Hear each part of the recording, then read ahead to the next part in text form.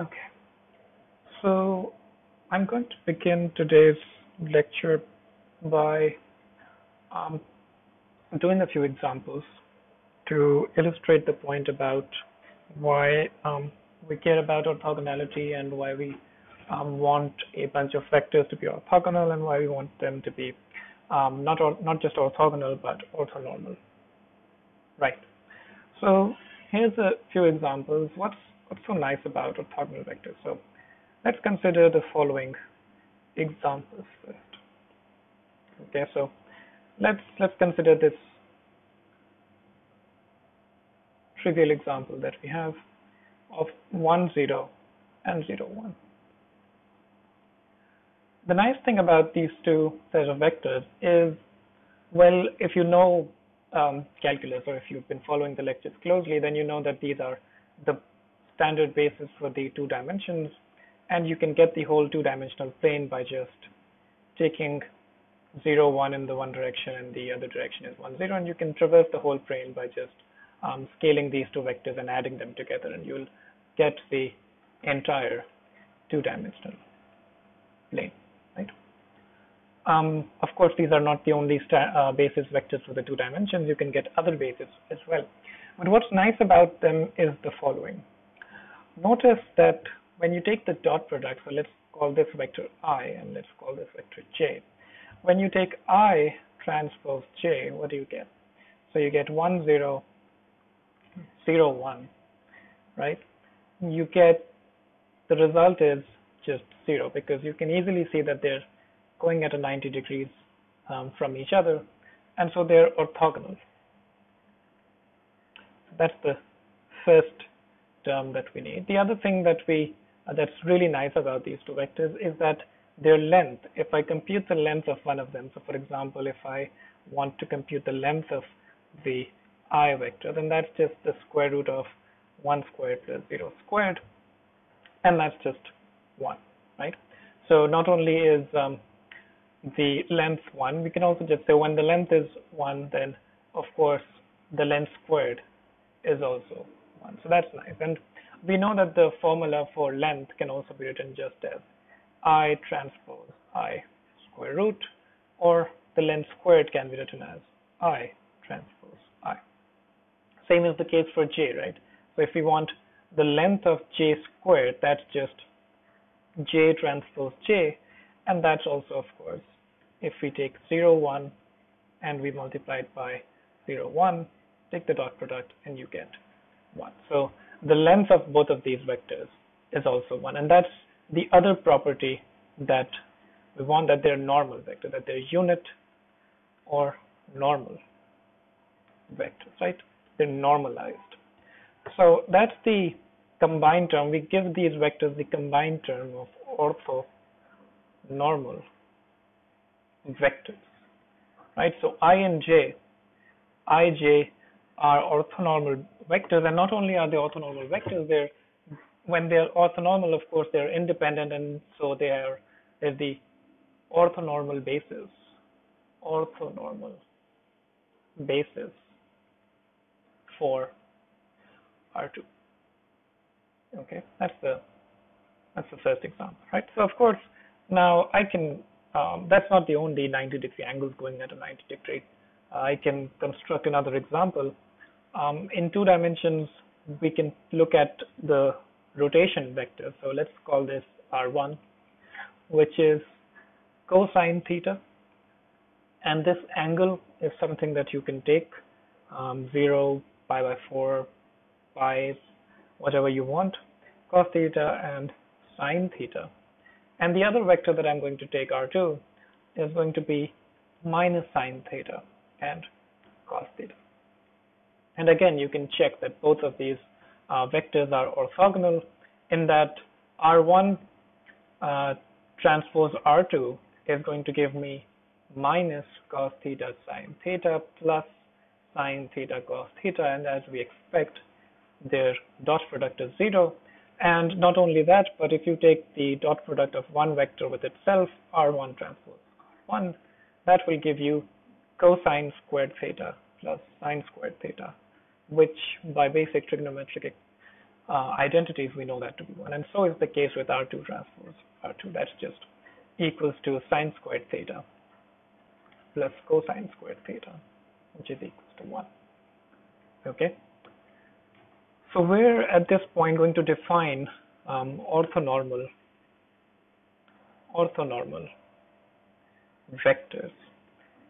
And we define them as follows. We say that, and it's not necessary that you have just 2. I'm going to give you an example where there are more than 2 vectors as well. And the idea is that, so we use q1, q2, ... qn are called orthonormal vectors if the following is true. If qi transpose qj is equals to that, if you take the transpose of 2 vectors, then it should give you 0 when I is not equals to j, and it should give you 1 when I is equals to j. And you can see that in this example where we were taking the transpose of R1 with the dot product of R1 with R2, that was just 0. But when we took R1 transpose R1, that's 1, R2 transpose R2 is 2. And this is basically, again, it's nothing new, it's just we're saying that this is saying that they are orthogonal vectors, and this is saying that the vectors are normal. Okay, it's just saying all of that in a concise little mathematical notation, right? So again, in this one, you can see that when the vectors were different, the dot product was 0. When the vector was same, the dot product was 1. Yeah. Okay, so let's, I'll give you a couple more examples before we get to a bit of the why we care about these, right? So another 3-dimension example you can quickly create for yourself, which is 1, 0, 0. That's just the standard basis vectors I'm taking again, 0, 1, 0, and 0, 0, 1. Okay, that's another example. Yet another example, which is something that we'll come across or maybe check it out, is I'll give you this set of vectors, right? So minus 1 upon 3, 2 upon 3, and 2 upon 3. So that's my first vector. My second vector is going to be 2 upon 3, minus 1 upon 3, 2 upon 3. And the last one is going to be 2 upon 3, 2 upon 3, and minus 1 upon 3. Again, my claim is that these bunch of vectors are orthogonal to each other and they're normal, right? So if you take their lengths, that's going to be 1, and if you take their dot products, that's going to be 0. There's actually a nicer way of writing these 3 vectors. If you just, you can see that the factor 1 upon 3, the denominator 3 is common for all of them. So you can just take 1 upon 3 common for each of these vectors. So this becomes minus 1, 2, 2, and 1 upon 3, 2, minus 1, 2, and 1 upon 3, 2, 2, minus 1. So that's a nicer, easier way of writing the matrix. All right, so this is a nicer way of writing those 3 vectors down. Okay, so these were the examples of orthonormal vectors. Okay, let's look at what's so nice about them. So why do we need orthonormal vectors? Okay. So orthonormal vectors have a bunch of nice properties. 2 properties that we've already seen is, of course, that their dot product is 0 and their length is 1. But when we talk about applications, there's some nice little properties that they can have. For example, if you consider, for example, if I take the matrix Q, let's say so first I'm going to make an orthogonal matrix Q. So orthogonal matrix is a square matrix Q such that the columns are orthonormal. Okay, so here's, for example, another Q matrix, and also in this lecture I'll be using not just symbol Q for orthogonal matrices, but I'll also be using Q as a symbol for not just square matrices, but rectangular matrices as well, who have orthonormal columns. But those matrices will not be called orthogonal matrices, but we'll still be talking about them because they have nice little properties. So Q, for example, is a matrix cosine theta, sine theta, minus sine theta, cosine theta. So I know that Q has been constructed out of two columns, Q1 and Q2. Both of these I've already seen that they're orthogonal and they're normal. So they're orthonormal vectors. And here's an example. Here's a sort of a experiment that I want to do, that I'm going to compute Q transpose Q, right? So I'm going to take the transpose of this matrix. So the transpose of this matrix is going to be cosine theta, sine theta, minus sine theta, cosine theta, and multiply it with Q itself, which is cosine theta, sine theta, minus sine theta, cosine theta. And if I multiply them together, what do I get? So the first entry is going to be cosine theta, cosine theta, sine theta, sine theta. So that's just, you see that it's just taking the, so if you think of it row times column, then you can see that it's just the transpose of the first column being multiplied by the transpose by the original column itself. So this is Q1 transpose. So this is Q1 transpose Q1, and that's just simply going to be equal to 1. Sorry. The next one is minus sine theta cosine theta plus sine theta cosine theta, so that gives me 0. This one is minus sine theta cosine theta plus cosine theta minus sine theta, that's 0. And this one is sine squared theta plus cos squared theta, so that gives me 1. So when you have orthogonal matrices, Q transpose Q gives you the identity. What does that tell us? That's a nice little property to have. And we'll see that that's not just true for square matrices. This property is going to be true for rectangular matrices as well. But when you have square matrices, then you have the nice little property that you can see that if two matrices are being multiplied and the result is the identity matrix, and that tells you that Q transpose is actually Q inverse, right? That the inverse of this matrix is nothing but if you just take the transpose and that's it, that's the inverse. You don't have to do any fancy calculations, you don't have to do anything, you just transpose that, you have the inverse. So that's nice, right? Okay, so what else? Let's consider the rectangular case. Rectangular case.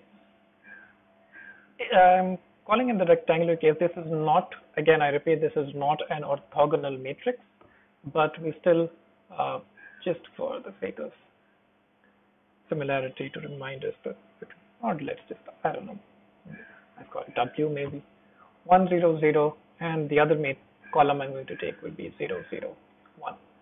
So what I've done is actually, if you think of the third example that I gave you, 1, 0, 0, 0, 1, 0, and 0, 0, 1, I've just taken Q1 and Q3 and just not included Q2 in my matrix. But even then, we'll see that we get some nice little property, which is, what if I do W transpose W? Okay, so this is 1, 0, 0, 0, 0, 1, 1, 0, 0, 0, 0, 1. Okay, so this was a 2 by 3 matrix. This is a 3 by 2 matrix. The result is going to be a 2 by 2 matrix. So that's the first sort of difference. So I do get a square matrix. And what do I get? So this column times this row times this column is just 1. This row times this column is 0. This row times this column is 0. And this row times this column is 1. So again, even when you have the rectangular case, you have W transpose W giving you the identity matrix. So that still holds. Of course, the dimensions get a bit messed up because it's a 2 by 3 matrix, it's a 3 by 2 matrix. And if you do W transpose, that's also going to give you the identity matrix. But you can check that that's not going to be the same as this, because that's going to be a 3 by 3 identity matrix. So let's just, maybe we can try that out as well. So let's see if I do 1, 0, 0 and 0, 0, 1, and then I do it with this matrix, which is 1, 0, 0, 0, 0, 1. So this is a 3 by 2 matrix. This is a 2 by 3 matrix. The result is going to be a 3 by 3 matrix. So what's that going to be? This row times this column 1, this row, this column 0, 0, this row, this row. This is all going to be, this doesn't give me the identity matrix. Okay, so 0, 0, 0. Oops, looks like I was wrong. So it gives me something similar to the identity matrix, but something is missing. 0, 1, 0. So this is 0. This is 0. And this gives me 1. Okay, so what happened here? It did give me a 3 by 3 matrix, but the problem was that it didn't give me the 3 by 3 identity matrix. And the reason it didn't give that is because this is actually a rank 2 matrix, right? The reason for that is there are 2 independent columns, and you cannot build a matrix of 3 independent columns when you're using the same matrix of 2 independent columns and 2 independent rows. So it's being constructed out of 2 independent columns. Okay, so WW transpose doesn't give me the identity matrix, so I have been corrected. Okay, so this is not equals to identity matrix, but this is almost the identity matrix with the pivots, some missing pivots, right? So I can say some missing pivots, but this definitely W transpose W, because it's going to give you the lower dimension, though this is still a rank 2 matrix. So a rank 2 matrix in 2 dimensions is giving you the identity matrix, but a rank 2 matrix in a 3 dimension is not giving you the identity matrix. Okay, all right. Okay, so what else? Why do we care about? Another nice property of orthogonal matrices. So let's call it the second. Have I numbered the first property? Okay, so let's number it. So let's number 1. So that was the first nice property of orthogonal matrices or orthonormal vectors. Okay, so second property, if you take x, if this is x is a vector and you multiply it by q, and if you check its length, then that's going to be the same as the length of x. That is, the length of x remains unchanged. And maybe you can, as an example, I can tell you about the rotation matrix. So a rotation matrix, if Q is a rotation matrix, then all it does is it rotates the vector. So for example, if I have a vector x that looks like this, and if I multiply it with q, then qx is just going to be rotated. But of course, nothing changes in its length. So its length remains the same, but the vector changes. So the length of qx is the same as x. So this is an example, right? As an example. So, and you can see why this is true, and I can show you that the length of x is actually x. So this I can write it as square root x transpose x, right? So let's try this out. What is this? This is square root qx transpose qx, right? That's how we take the length of a vector. So we know that x transpose x, and I can then simplify it as follows. So qx transpose I know is x transpose q transpose qx, and that I know to be q transpose q is the identity matrix. I know that for sure. So that's just I, and then I just have x transpose x, and that's it. So this tells me that the length of the matrix of the vector which has been multiplied by an orthogonal matrix is going to be the same as its original length. So it doesn't change the length. Okay, so that's also nice. What else? Dot products are also preserved. So dot products are also unchanged. And you can see that from here as well, and we can do another example. So if I take qx transpose qy, that's going to be the same as x transpose y. These q's almost, they don't even matter, right? And you can see that by rearranging them. So x transpose Q transpose. The reason I changed the order is because remember AB transpose is B transpose A transpose. Okay, so QY, and that's equals to X transpose identity Y, and that's just XT Y. Okay, so it's all the same. Okay, and the last little property that we care about, and remember that if you saw the last lecture, then we talked about projection matrices and projections and projecting onto a column space, or that sort of thing that we did. Remember that if we said that if we can't solve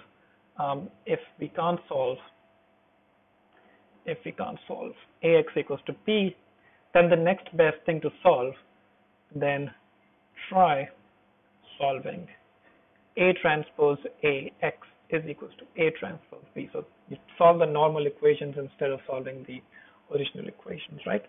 And here's a nice little thing. If A is equals to Q, then what do we have? Then we have, again, this is A can be a rectangular matrix as well, but on the left hand side we get Q transpose QX is equals to Q transpose B. And what do we get? We get a nice little property that Q transpose Q is just identity times X is equals to Q transpose B. So solving the equation just becomes simple. As long as you have an orthonormal basis, and if you have an orthogonal matrix that you can replace A with, then you get X is equals to Q transpose B. So if A is orthonormal or orthogonal, then you can do this. So if A has orthonormal columns, you can do this. X is equals to Q transpose B. Okay. All right. So that's the first half of the lecture, which tells us why we care. So these are 4 nice properties that you get if you have at the start. If you have some nice vectors such as this, right? So if you have this one, first example, or you get cosine theta minus sine theta, or if you get these vectors, right? So, but that seems limited, right? It's great if you have orthonormal vectors, but most of the time we don't really get orthonormal vectors, right? So for example, if I just make up an example, I'm sure I won't be able to get orthogonality or even normality in there. For example, if I take one vector as 1, 1, 1 and the other vector as 1, 2, 3, well, they're independent, but I can immediately see that they're not orthonormal, but they are independent, right? So here's what's important. Here's the remaining part of the lecture. The remaining part of the lecture is actually telling us that we can construct orthonormal vectors out of a set of independent vectors, right? And that process is called the Gram-Schmidt process. Okay, so that's going to be the remaining part of the lecture. Okay, so Gram-Schmidt process tells us that if you have a bunch of vectors, so if we take these 2 vectors as an example, we can convert them into a set of orthonormal vectors. And what's really going to happen if I give you a visual sort of a intuition of what's really going on is that you have a 2-dimensional space. For now, we're just going to restrict ourselves to 2-dimensional dimensions. And so the idea is that you have 2 vectors that are good enough for spanning them. So these vectors are good enough to span them because they're independent. At least they're not on the same line. And so you can get all sorts of combinations, and you can get the entire plane out of it, right? And what the Gram-Schmidt process will do, so the Gram-Schmidt process is going to give us we're going to still be in the same two-dimensional plane. But what will happen is that these two vectors, so for example, let's call them A and B, we get another set of vectors. So we get, let's say one is in this direction, the other vector will be in this direction. So actually, let's make them smaller so that they're, so 1 and 2. And what's going to be nice about these two vectors is that they're going to span the same space, but they're going to do it in a nicer way. The nicer way being that they're 90 degrees, so you're going to get a sort of the same way that you get the two-dimensional Cartesian space. That's how you're going to get the same space, okay? And the nice thing about these two vectors, let's call them x and y, we'll have x transpose y to be 0 and x transpose x to be 1. That is, they're going to be unit vectors and they're going to be orthogonal to each other. And this is just a two-dimension example, right? So this is two-dimension example. You can also have 3 dimensions. Same thing happening, 3 vectors independent, giving you 3 orthogonal vectors, orthogonal bases rather, right? So you can even say that x, y are an orthonormal basis. Orthonormal basis for this plane. Okay. All right. So let's get to the main idea. Let's start by discussing how we perform the Gram-Schmidt process. Okay.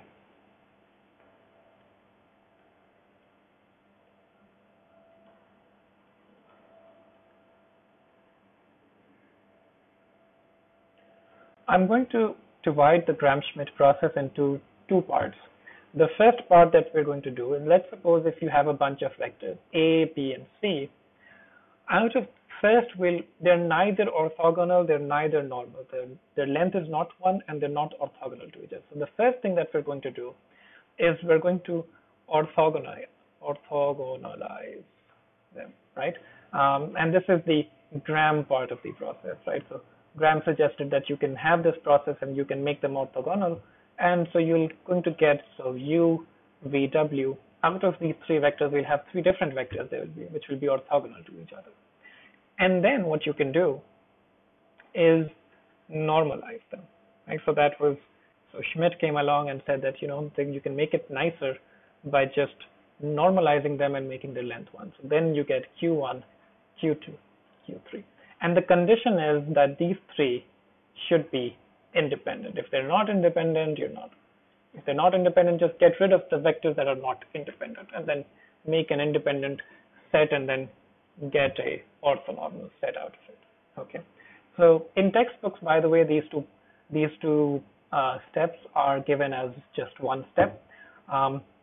If you notice that normalizing them is basically turning vectors into unit vectors. So turning vectors into unit vectors. And the way you turn, if you remember, maybe I think Cal 2, then the way you turn a vector into a unit vector is just by dividing, right? So this part is just easy. This part is just saying Q1, you take vector U and you divide it by its length. If you do that, it's going to be a unit vector. So this normalizing part is easy. You just divide them all by their length. Okay. And I'll do an example so that you can recall how we do this, but it should be fairly simple to do. This process, although, this is the one that we're going to discuss in a bit of a detail, okay? So let's start. Let's say we have 2 vectors, A and B, and they're not orthogonal to each other. So now I want to construct U and V out of them such that I get orthogonal vectors. Okay, so let's pick the first vector. For the first vector, by the way, U, we don't really need anything because this vector doesn't need to be orthogonal to any other vector. So the first choice is easy. You just take U as A, right? Now when you start thinking about the second vector, that's when you want an orthogonal vector, right? So Now to this vector, I need another vector that's orthogonal to it. So I need something that's going in this vertical direction, sort of, right? Okay, and this, if you remember last lecture, we have seen something like this, that is a vector that is going in this upward direction, that is coming from sort of P. And the thing that we did was, if you remember, was that when we were doing projections, so when I was trying to find the projection of B onto this space, I did have an orthogonal vector E, this E vector, which was B minus P, right? This was P, where P was X times A. So this vector is the orthogonal vector that I need.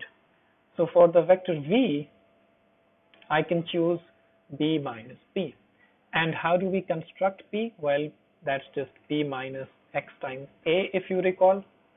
And that's just B minus the formula for X that we constructed in the last lecture was the following. It was A transpose B divided by A transpose A times A. Okay, so that's the formula that we're going to use.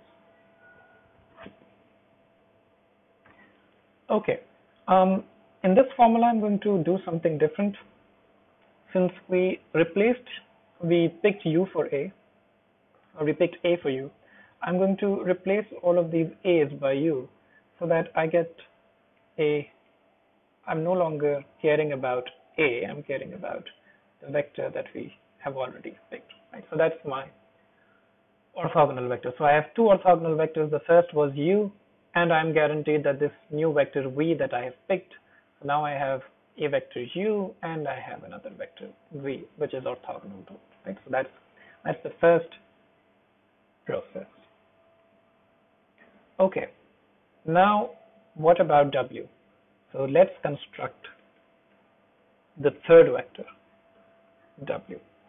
Okay, before we do that, let me just verify. Okay, let me not rush, right? Let me see if I've done the right thing. So let's do a little bit of verification. Verify that V is actually perpendicular to U. How do we make sure that what we've done over here is correct or not?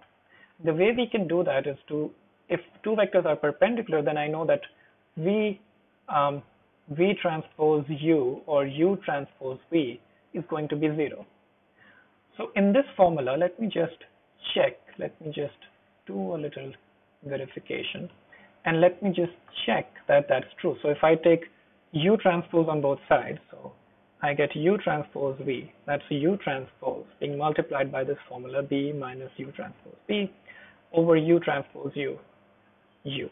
Okay. Notice that this is a number because this is a dot product. This is also a number. This is a dot product. These two are vectors. So I can rewrite this as U transpose B minus U transpose B upon U transpose U. I don't touch the numbers. This scalar I'm going to leave at the start, and the rest is U transpose U. Okay. So in this formula, what I get is that U transpose U is, so these are three dot products, you can see.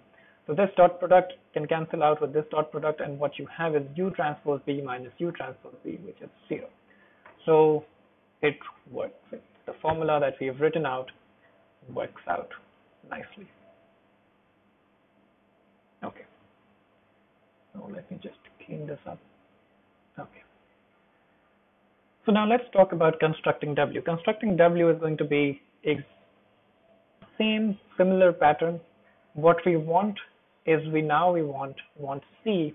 So there's a third vector that we want, which is going to be sort of, think about projecting it onto both of them, right?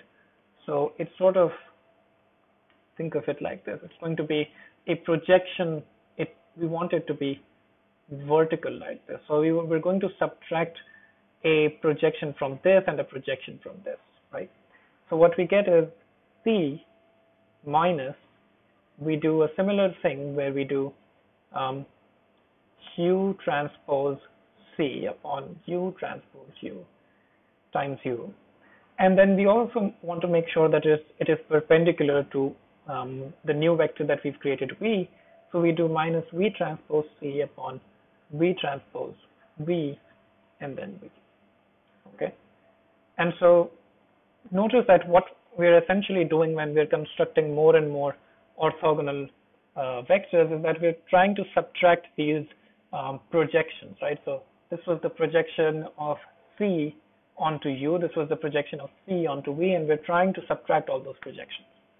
And let's verify again, let's do a verification that this is the right formula. Verify that W is perpendicular to V and W is perpendicular to U. Okay, so we want to make sure that this set of vectors that we've gotten is perpendicular. How do I do that? I do that as follows. First, I want to check V transpose W. If it's actually perpendicular, then I'm going to get, well, orthogonal, I'm going to get 0. So what do I get? V transpose C minus U transpose C over U transpose U, U minus V transpose C over V transpose V, V. Okay. What do I have? This is V transpose C minus the scalar part you can leave out at the start, and then that's just V transpose U minus V transpose C upon V transpose V, and then V transpose. So I've multiplied V transpose with this U, with this C, and this V, right? These are the vector parts, and the other parts are numbers, the dot products, right? Okay, so what do we have?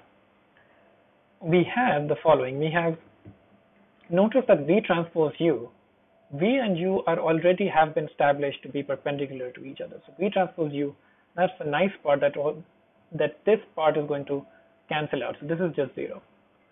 So V transpose C, this is 0. And V transpose V and V transpose V, these can cancel out and you get minus V transpose C. So again, these two terms cancel out and you get 0. So I know that V is perpendicular to W. And again, if you try to do U transpose W, you get the same thing where you get U transpose C minus U transpose C minus 0, which is 0. So U is perpendicular to W.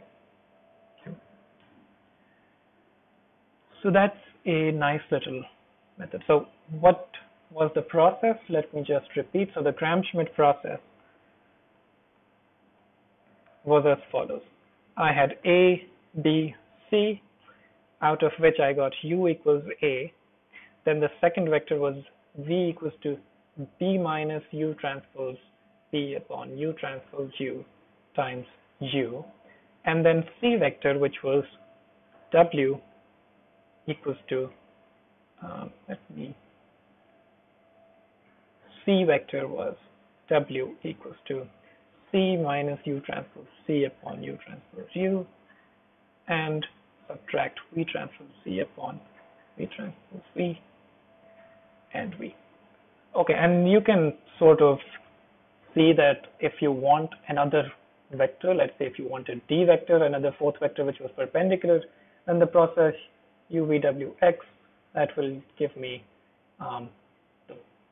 the idea would be to take the vector D and then start subtracting all the projections. So UTU, U minus VTD, VTV, V, and another projection that you will have to subtract now, which is from the third vector, which is W, for W transpose D on W transpose W, W.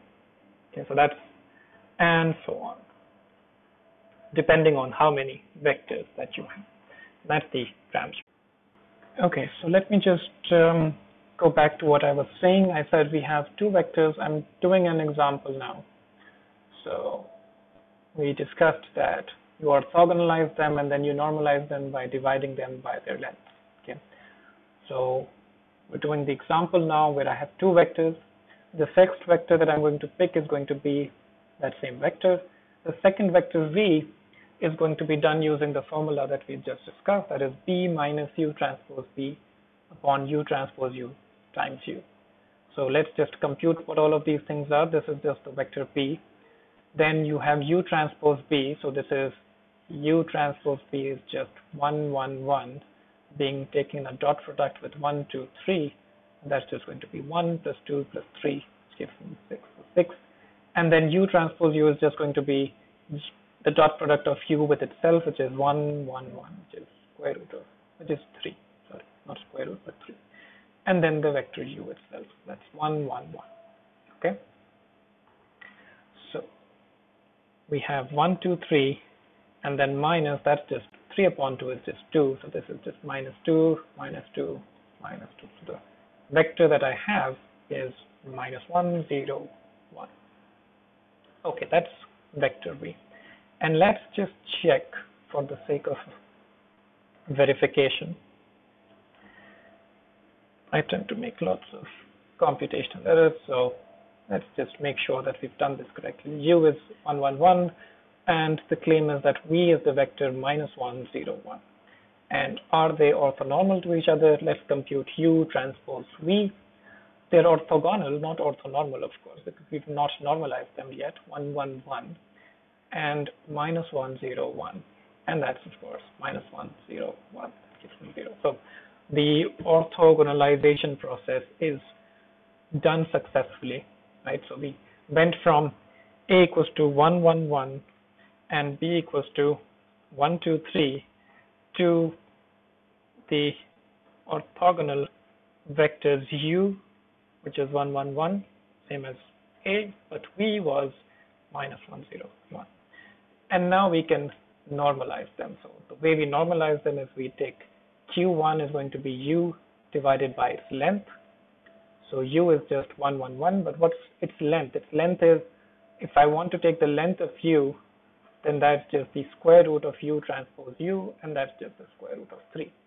Similarly, the length of V, which we're going to need in a bit, with square root of V transpose V, which is square root of what's the transpose of V multiplied by V? That's minus 1, so 1 squared plus 1, so that's going to be 2.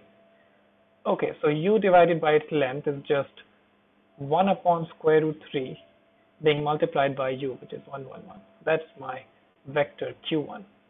I can write it in a in a combined form, which is 1 over square root 3, 1 over square root 3, 1 over square root 3. But this is a bit clunky, so I'm going to prefer this way of writing the Q vector. And Q2 is going to be V divided by its length, so 1 over root 2 being multiplied by minus 1, 0, 1. Okay, so that's so now I have normalized them as well. So normalized, I get Q1 is equals to 1 over root 3, 1, 1, 1, and I get Q2 to be 1 over root 2 minus 1, 0, 1. And now we can check that their lengths are going to be 1. So let's just check the two properties that we started off with, that they are going to be orthogonal to each other. Orthogonality is something that we've already checked. You can check it again if you want. So Q1 transpose Q2 is going to be 0, that's for sure. And what is Q1 transpose Q1? Okay, so I'm going to leave 1 upon 3 outside, take the transpose 1, 1, 1, and then have another 1 upon 3, and then 1, 1, 1. That's Q1 transpose being multiplied by Q1. The number 1 upon 3, number 1 upon 3, I can just leave it outside. So 1 upon 9, I believe, right? That's going to be, 1 upon root 3 and 1 upon root.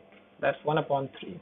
And then what's going to be the dot product? The dot product is going to be 1 plus 1 plus 1. So that's 3. And so if you cancel them out, you get Q transpose, Q1 transpose, Q1 is 1. So there, at least Q1 has been successfully normalized. That I know for sure. Okay, what about Q2? Let's just check Q2 transpose Q2. That's just 1 upon root 2 minus 1, 0, 1. 1 upon root 2 minus 1, 0, 1. So multiply the scalars together. That just gives me 1 upon 2. And you can take these two, which is minus 1 times minus 1 is 1, 0. And that's just 1 plus 1. So that's just 1 again. So the Gram-Schmidt process is successful. And we have a bunch of orthonormal vectors. Okay. All right.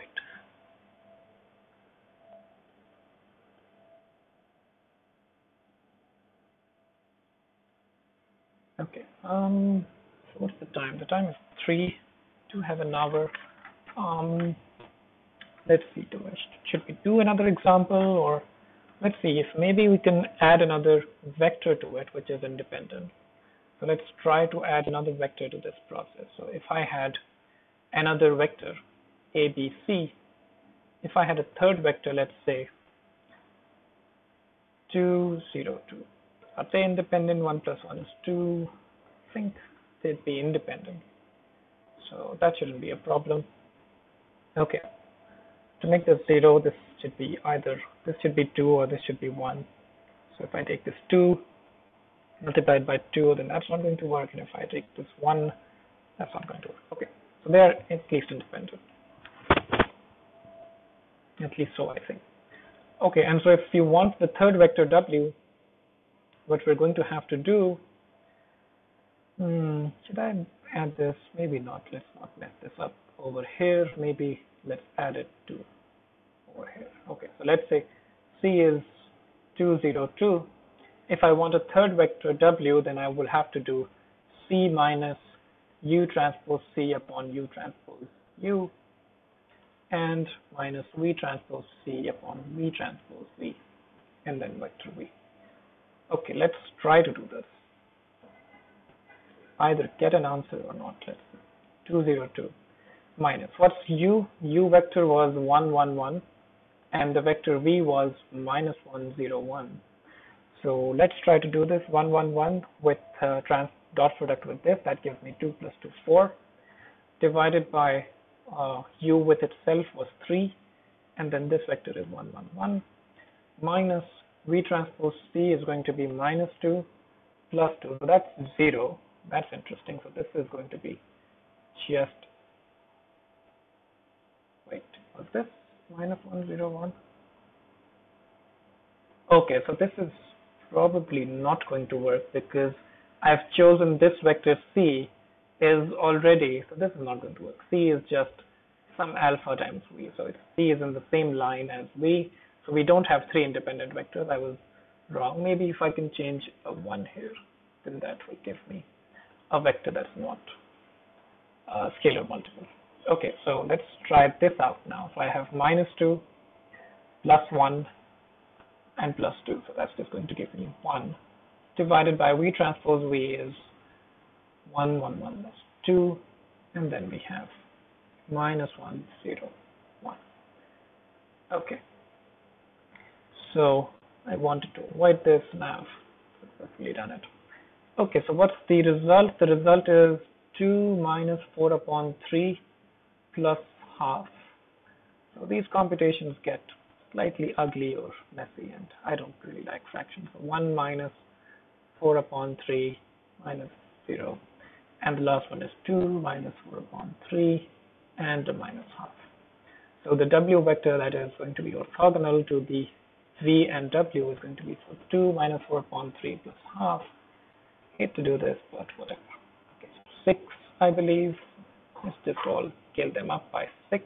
Let's do this fractional computation. So this is 6, and I get 12 minus 8 and plus 3. And this one is just going to be 3, but let's just do it by 6 as well. So make a common fraction 6.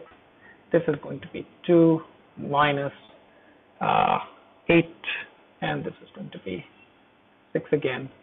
Let's just put a 1 upon 6 here and get rid of these 6's. And then that's just 2, blah, blah, blah. Sorry, this should be 6. Yeah. And we have, what do we have for 6? This is 12 minus 8 minus 3. So the W vector is going to be 1 upon 6 times 4 plus 3, 7 minus 2 and 4 minus 3, 1. Okay, so that's my W vector. So the orthogonal vectors are 1, 1, 1, V equals to minus 1, 0, 1, and W vector is 1 upon 6 times this 7 minus 2, 1. And now we had already normalized these two. So if you want to find the normalization of these three, Q1 is just going to be, this was 1 upon root 3, 1, 1, 1, and Q2 is going to be 1 upon root 2 minus 101. This is something that we've already done. Q3 now is going to be this vector divided by its length, and its length can be computed. Let's compute its length. W, the length of it is going to be 7 squared upon 6 squared, so 49 upon 36 plus 4 upon 36 plus 1 upon 36 square root, and that's going to be actually ugly, but I don't really want to do this. 54 upon 36, so 54 square root 54 upon 36, which we can write as, so if you want to divide it, that's going to be 36 upon square root 54 times this vector W, right? So we wanted to do Q3, remember, was just W being divided by its length. W was this vector 1 upon 6 times 7 minus 2, 1. So 6 and 6 cancel out, we get this vector 6 upon square root 54 times 7 minus 2, 1. So the Gram-Schmidt process can easily get ugly because there's lots of square roots going on, and there's dot products being taken, and that can happen. That's fine. Okay, but you should know how to do this and see what's happening.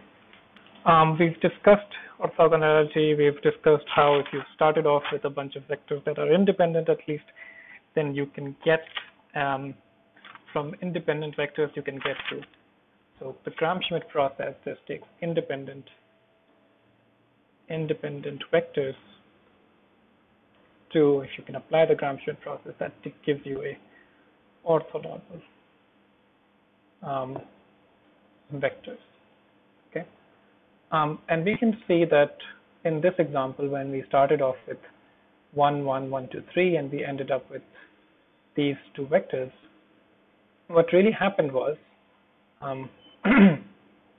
if you think about it, so we had two vectors in the 3 dimensions, in the 3-dimensional plane. In the 3-dimensional plane, we had 3 vectors which were 1, 1, 1. So vector A was 1, 1, 1, and vector B was 1, 2, 3. And these two vectors, if I draw, they look something like maybe 1, 1, 1. So that's one vector. Okay. Just draw that with a black line. So that's one vector, something like this. That's A vector. And 1, 2, 3, 1, 2, 3. That's going to be something like this. And so these two vectors are of course independent, and we can construct a plane out of them. So these two vectors span a plane. It's going to look something like this, right? And then what we did was we constructed two other vectors which were Q1. And do this. So I got Q1, which was 1 over root 3, 1, 1, 1, and Q2, which was 1 over root 2, minus 1, 0, 1. So the first vector is actually the same as vector A, but it's just been reduced down so that its length is 1. So this is Q1, right? And the second vector Q2 is this minus 1, 0, 1. So if I try to see it, that minus 1, nothing in the 0 vector, and then 1. So that's going to look something like this, minus 1, 0, 1. Actually, nothing in this, minus 1, something like this. So it's going to look something like this, okay? It's going to be like Q2. So minus 1, nothing here, and then 1 here. So Q1, Q2, these are the two vectors that I've drawn. But of course, these two Q1 and Q2 are still in the same plane. So if you think about it, if you make a vector A, so if I make matrix A, which was 1, 1, 1, and 1, 2, 3, and if I make matrix Q, which was 1 over root 3, 1 over root 3, 1 over root 3, and minus 1 over root 2, 0, 1 over root 2.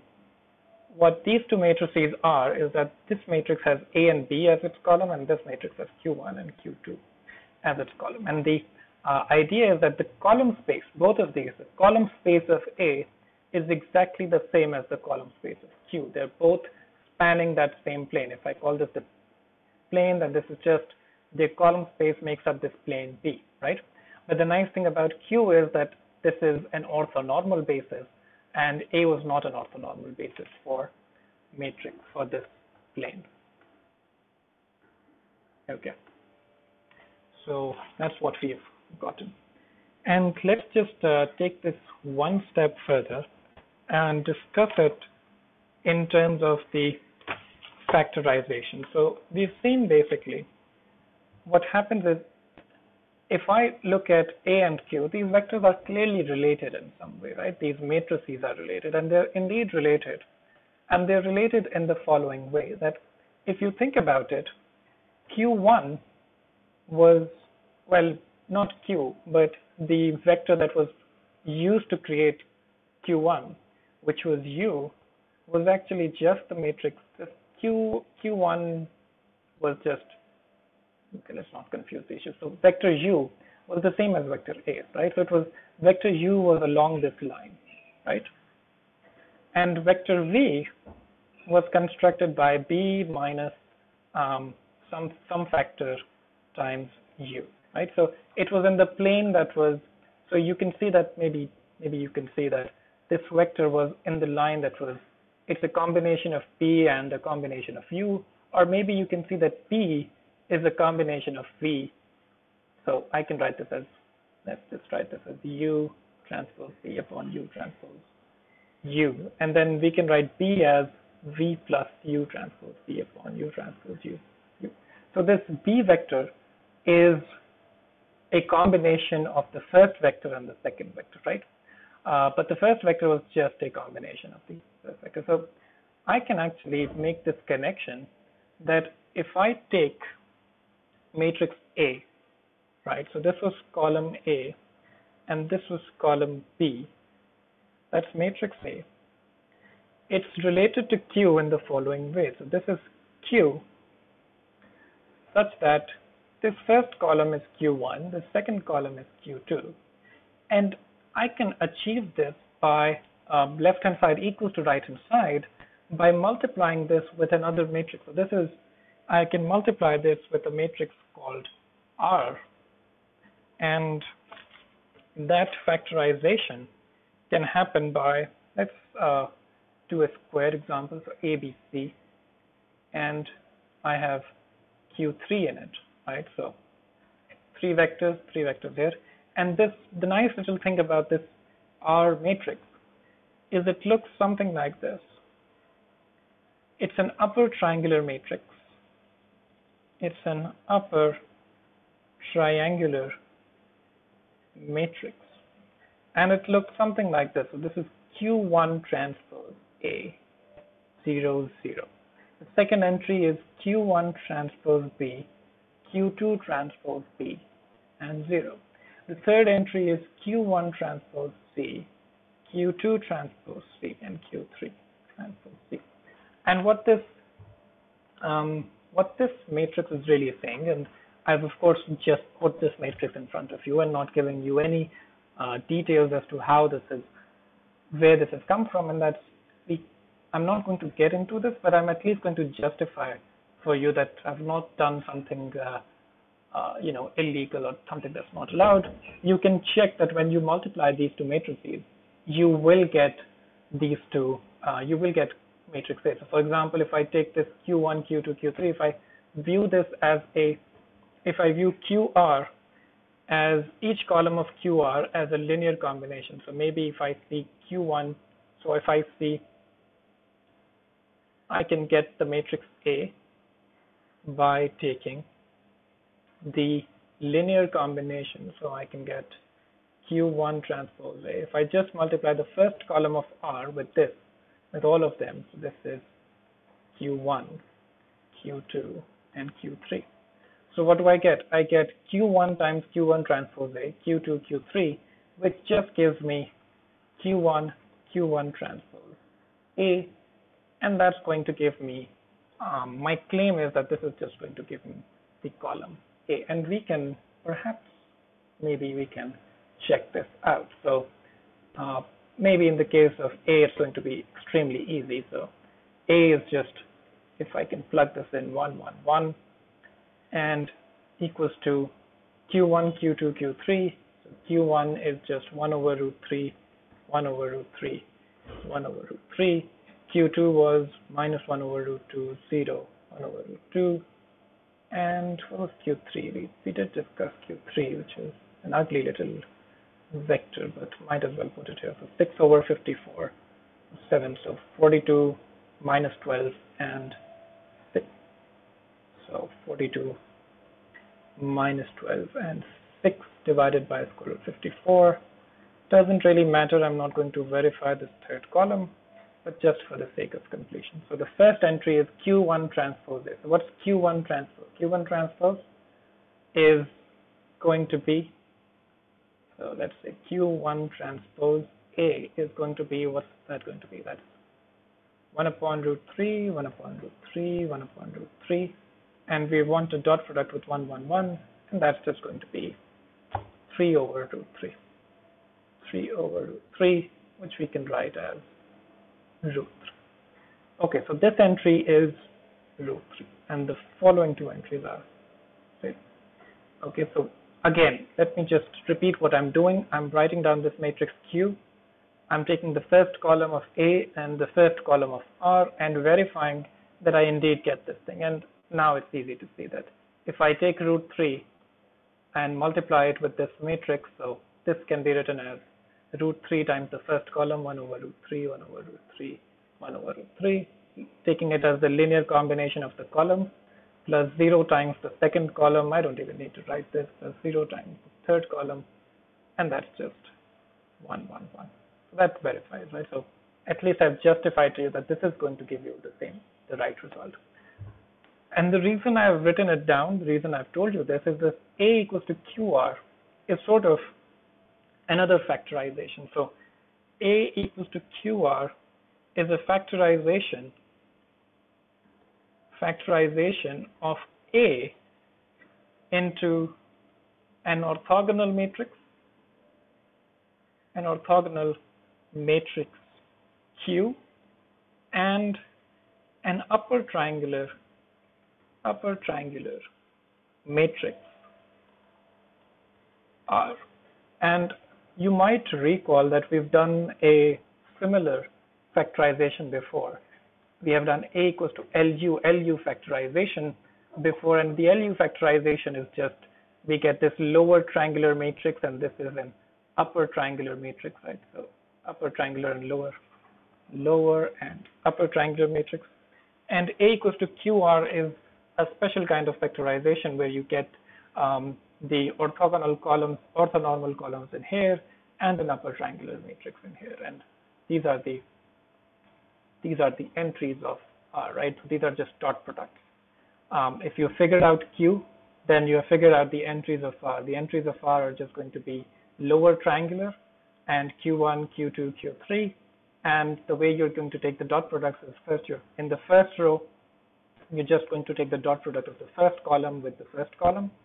Second column, you will have the dot products of B with Q1 and Q2, then dot product of C with Q1, Q2, and Q3. So that's how you get this R matrix. Okay. All right. Again, you should be asking why I'm doing this, and that's the question that I'm going to answer now. So why? Let's see. Let's talk about when we were solving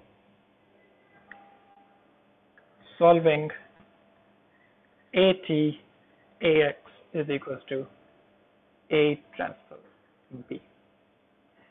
So we saw two things. We saw that when A equals to Q, then this is easy to do because then it's just X equals to Q transpose B. So that's nice. When A is just an orthogonal matrix, right? That was the first thing. Now I'm saying that when A is not an orthogonal matrix, you can make it into the product. You can factorize this. You can factorize this as A equals to QR, right? So A had independent columns. So if A has independent columns, then do Gram-Schmidt on the columns of A, to get A equals to QR. And why would you do that? You would do that because then solving this equation is easier. How is it easier? Let's see. A transpose AX is equals to A transpose B. I can replace A by QR. So I get QR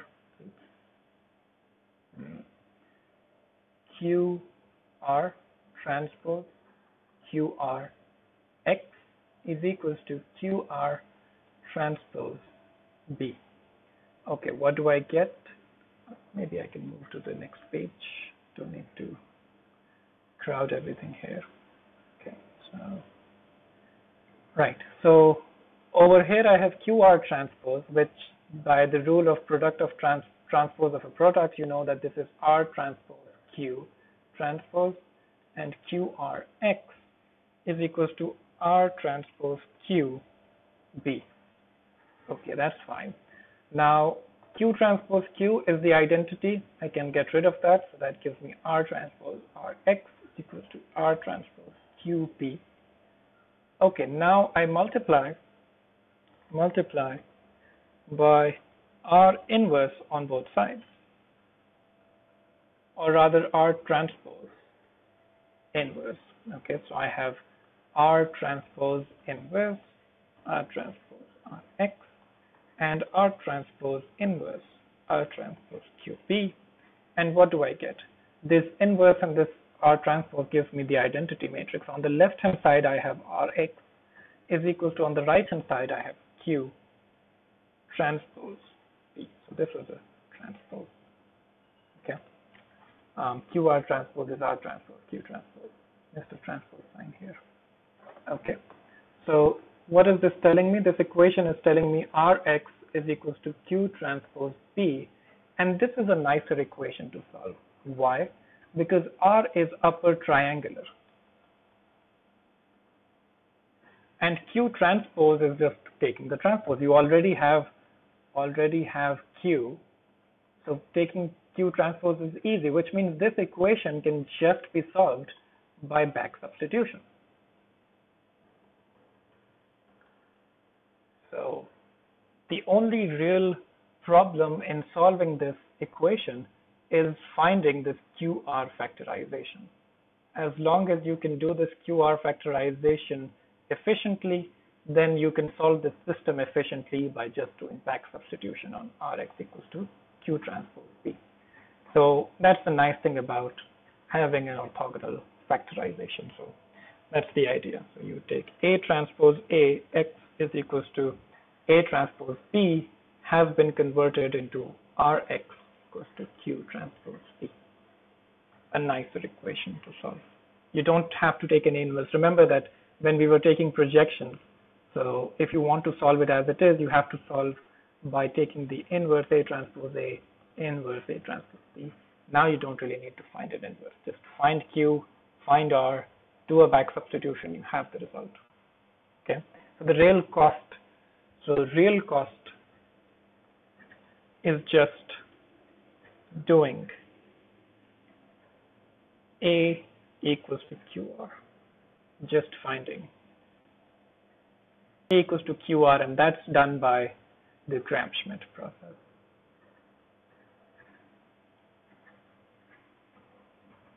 Okay.